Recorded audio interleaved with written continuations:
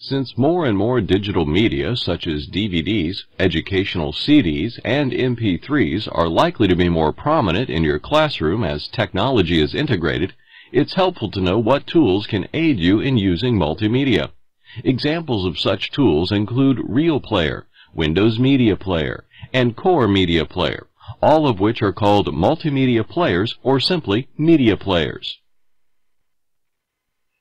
For the steps in this lesson, however, we'll focus on Windows Media Player.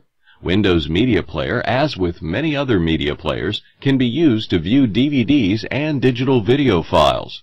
It gives you access to all of the enhanced features of DVDs, including subtitles and menus, right from a computer.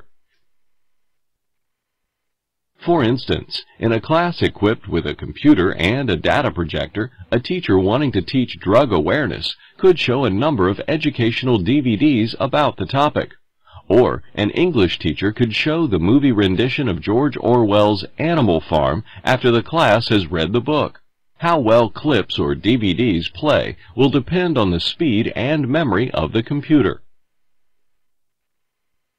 A high school history teacher could supplement a unit about the American political climate of the 1960s by showing movies that reflect the turmoil of the time.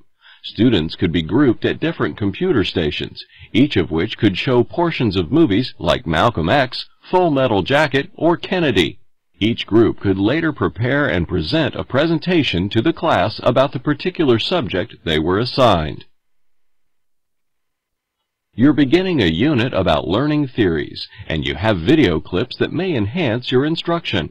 To get an idea of how the clips look, you'll preview one of the shorter clips in Windows Media Player before you show it to your class. We want to preview a clip on Ivan Pavlov to possibly use in conjunction with a lesson on behaviorist learning theory. Once we double-click the video clip icon on the desktop, Media Player will open and play the clip. As the clip plays, notice the Seek slider and the elapsed time at the bottom of the player's window, which show how far into the clip we are. Also make note of the pause, stop, and other playback control buttons. Ivan Pavlov made famous what would later be called classical conditioning. In his experiments, he would ring a bell when he fed the dogs he was studying.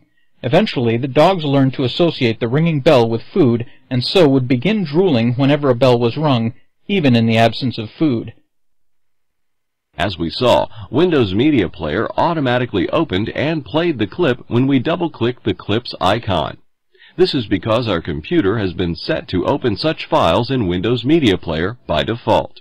If your computers have other multimedia players installed, such as Real Player, you can specify which player to use as the default.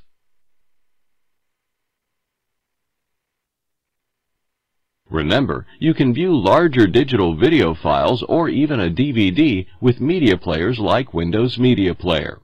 They also let you play CDs and audio files, as well as copy music directly to a CD. For example, in a music class, you could play CD compilations of classical composers to introduce students to music from a particular era. All in all, whether you need to work with video or audio, media players can help. Here are some real-life examples of how the concepts discussed in this lesson could be used in a classroom, either as a teaching tool or an administrative aid.